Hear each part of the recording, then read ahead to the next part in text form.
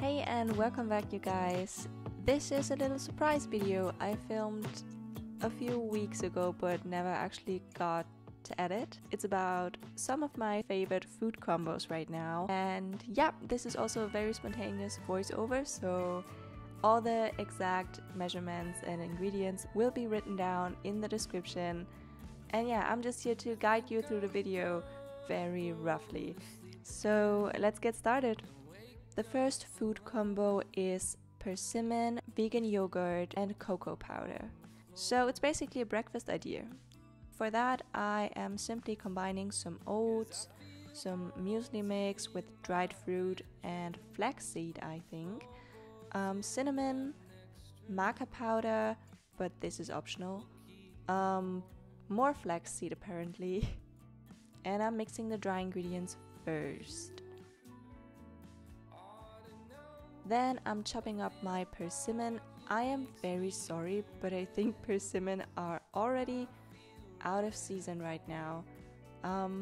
If you can find them and they're juicy and sweet, good for you. They're gorgeous. I'm also chopping up some almonds, mainly for decoration, otherwise I would just throw them in there.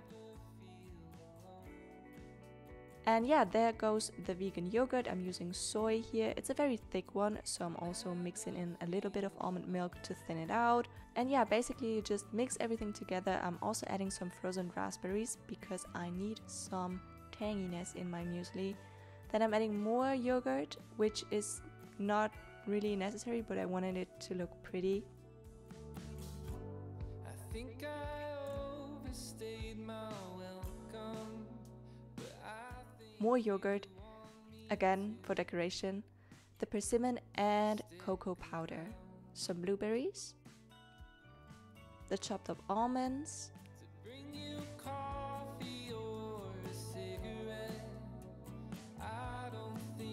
I'm also adding some unsweetened cornflakes for crunch, and a little bit more almond milk to just get everything together. I tried to fit this into this very tiny bowl, which was ridiculous, but yeah, that's it. That is this beautiful combo. I'm telling you guys, vegan yogurt, cocoa powder, persimmon, it's so beautiful. And yeah, until the next recipe. So this is actually an idea for a very, very gorgeous salad, and it's the combination of orange, chili flakes and walnuts and greens basically that makes this just so good. So juice half an orange and add this to a small saucepan. Then you want to heat that up. Add some black pepper,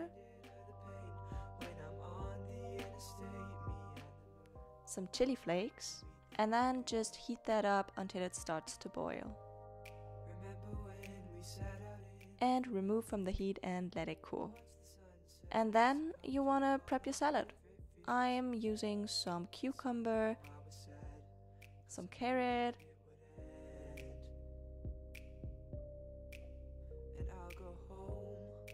and of course some more oranges. So I'm just chopping everything into bite-sized pieces and get on with the dressing.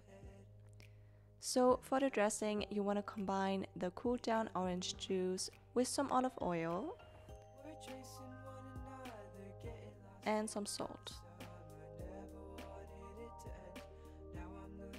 Then just assemble your salad, greens, cucumber, carrot, orange, and pour over your dressing.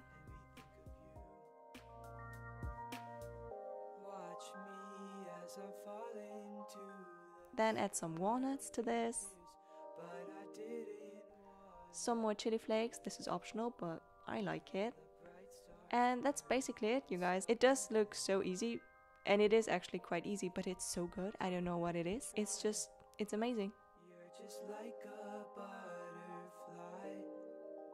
Your eyes will always catch my eye. And now onto the last food combo I'm really passionate about, and it's bell pepper and sesame in a soup, basically. So for that, I'm chopping up 2 red bell peppers. I have this pointy ones here.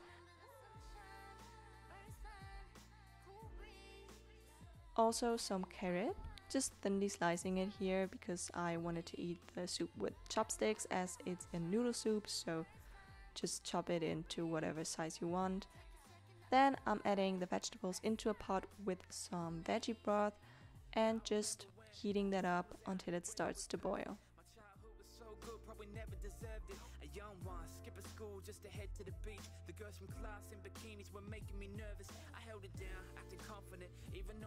In the meantime, I'm prepping some dried soy bits, which are basically soy meat.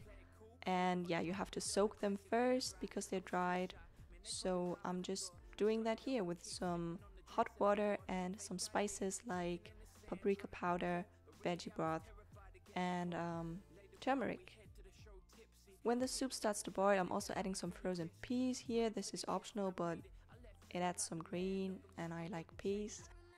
When the soy bits are soft, you can fry them in some soy sauce and some sesame seeds and set them aside.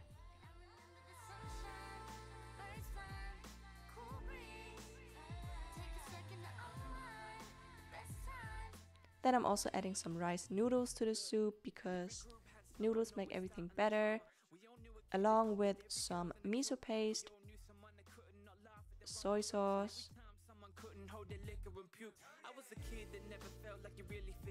and the star of the show, tahini. Tahini makes the soup super creamy and super flavorful, so don't skip this step. It's amazing. Then I'm also adding some more chili flakes, and then just let it simmer until everything is cooked. Then assemble your soup with your soy bits, and I also added some spring onion here, and yeah, that's it basically. These are one of my favorite foods right now. I hope you liked the video. Thanks for watching. See you next time. Bye!